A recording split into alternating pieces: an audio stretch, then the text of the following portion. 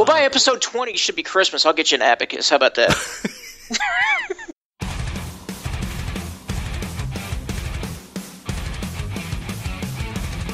News, reviews, interviews, and all things metal. From the Kensington Place Studios, it's According to Metal with Jason and Biv.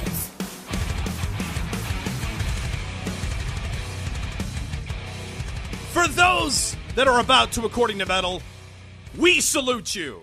It's kind of a half-assed AC/DC reference, but you get where I'm going. We're going to be talking AC/DC and all types of stuff here on According to Metal. Welcome to the program, guys. Episode number 5 of the show. So glad that you guys are here. And, of course, I'm Jason D. Wilkins in the Kensington Place Studios, talking metal with you, news, reviews, interviews, and all things metal that we're going to do here for you on this episode of the podcast. But I can't do the show alone. I won't do the show alone without my guy, Biv. Biv, what's going on, man? Oh man, just I'm ready to rock myself. There's so much news. There's some great reviews, an awesome interview coming up. Yeah, really excited about that. That's going to be awesome. Darren Crisp is going to be joining us later on in the program from the band SunCrown. He's got some other stuff he's working on that we're going to talk to him about. But Biv, hey, I didn't even tell you this. Let me ask you, what's the weather like down there by you? It is hotter than the blue blazes of hell right now. Is it? See, what is hot for you, though? Well, okay, hot for April.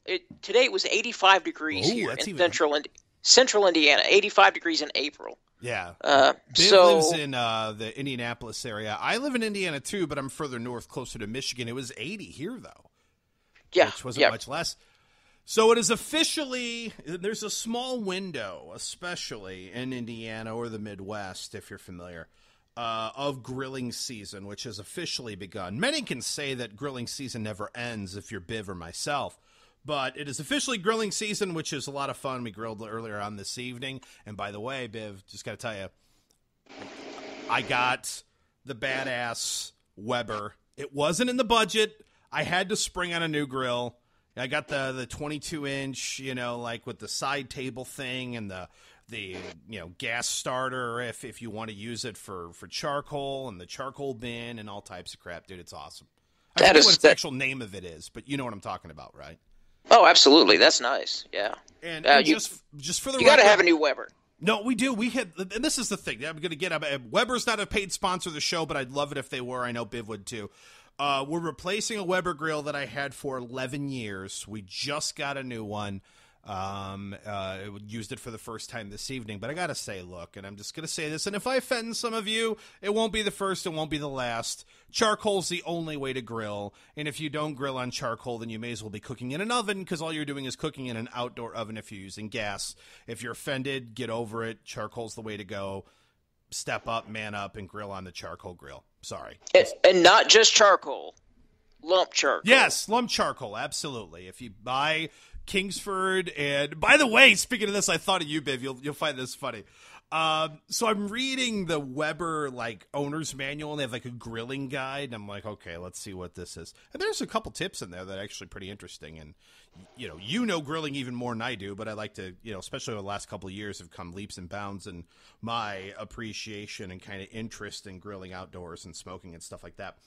But one of the things I found is when they talked about lighting your briquettes, your charcoal, whatever you do, they absolutely have a note at the bottom that says, notice we did not give directions on how to use lighter fluid because we believe you shouldn't use it. And here's why. And it just goes into this diatribe of it sucks, it ruins the food, don't do it, use a chimney starter or use a lighter cube if need be, or use some newspaper, something.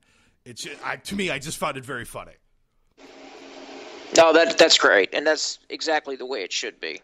So, giving you, according to metalheads out there, if you haven't grilled on a charcoal grill yet, if you have a gas grill because you want to take the easy way out, stop being a pansy, go to the store, buy a cheap-ass little Weber. You'll have it for a decade. It's amazing, and you're way better off. And we'd love to hear your feedback on the Facebook page. You'll let us know. If you're a charcoal griller, we want to hear from you. If you're a gas griller, once you get a charcoal grill, then we want to hear from you. Is that fair? Yeah, I don't want to hear from you until then. Yeah, I would absolutely agree. But there's some things I want to hear besides charcoal grills and besides grilling outdoors, and that is the latest in metal news. Biv, you ready?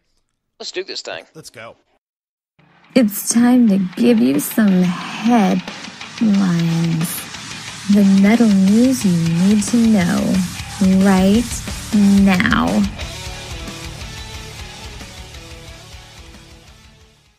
All right, Huey Lewis, what's the latest news in the world of metal? Well, before I get started on that, I didn't want to say anything while you were doing the intro there, but isn't this episode 6? It might be.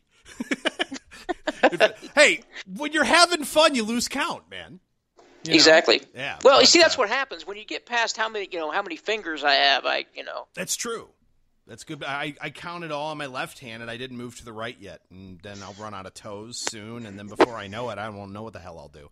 I guess once we get past episode 20, I'll have no clue on. Well, by episode 20 should be Christmas. I'll get you an abacus. How about that? Sweet. Smart ass. Anyway, dude, let's talk metal news. What you got, man? Well, the first thing is a follow-up to, we've been kind of talking about this whole AC/DC story, and, Brian Johnson was losing his hearing, and, doctors had told him, hey, if you go back on stage, you could permanently lose your hearing, and he mentioned that to the band.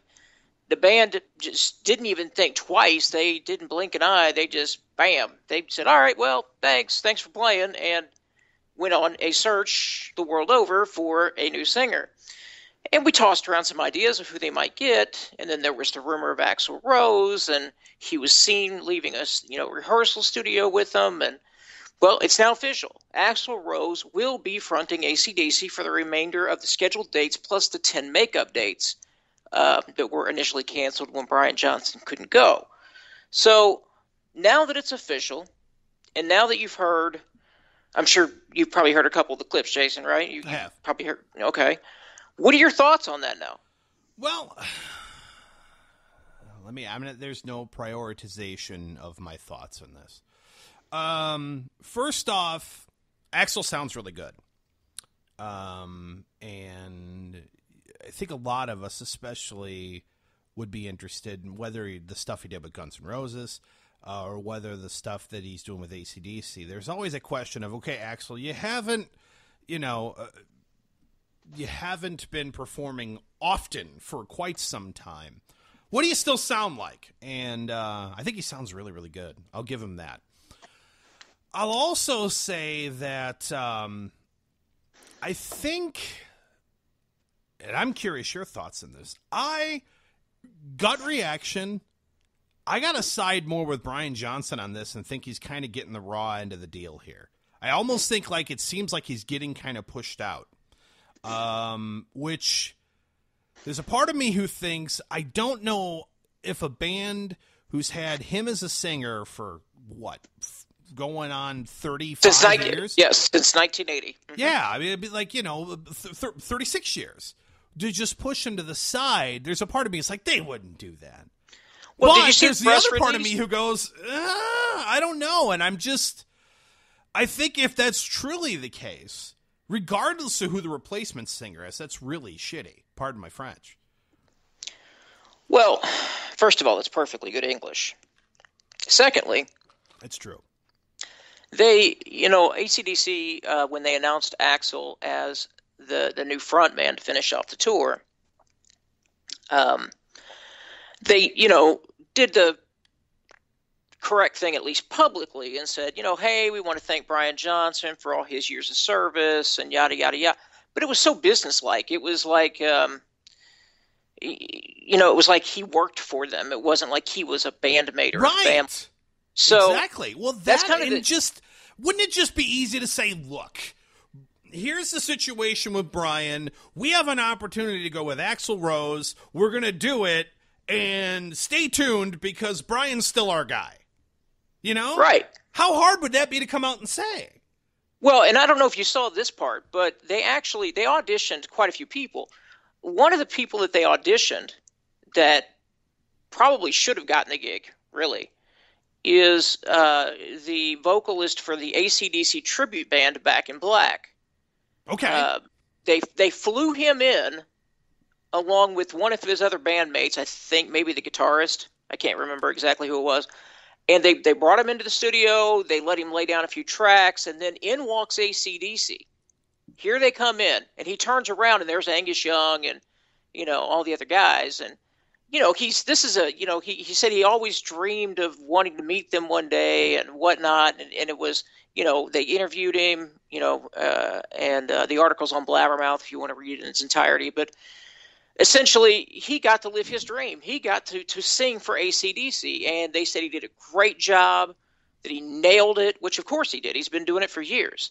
But let's face it, Axl Rose is a draw. Yeah, and that's the thing that sucks about it, though.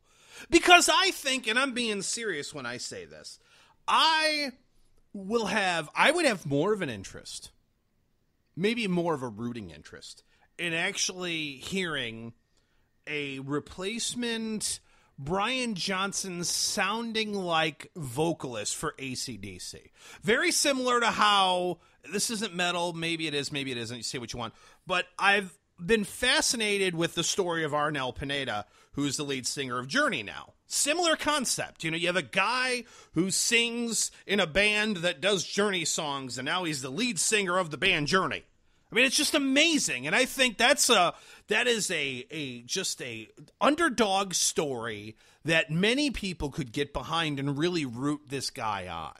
I'm way more interested in going to see that show, honestly, than I would if Axl Rose were fronting AC/DC, which clearly is now the case. Well, I agree. Now, probably a case that's closer to my heart is that of Camelot. Roy Khan left in 2012, and they brought in Tommy Kavarik, who was amazing. Thank you, Tommy Kavarik, who's amazing.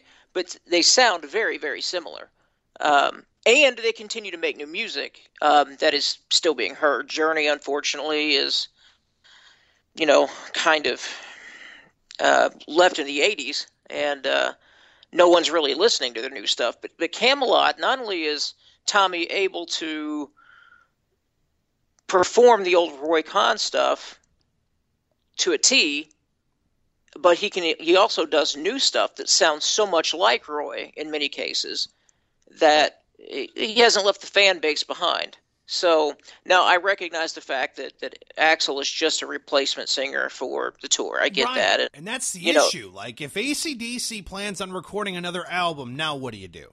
You're not going to get Axl Rose to do it. I'm sorry. That's just not going to happen. At least I'd be shocked.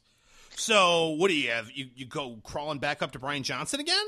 No. So what do you do now? I don't know. Well, I don't know. Maybe they go back to the Back in Black guy, or who knows? Yeah. I guess we'll cross that bridge when we come to it. But at least for the rest of this year, Axl's going to be able to do that. And the way the schedule falls on the Guns N' Roses tour, with the AC/DC dates, it gives him enough time off between dates.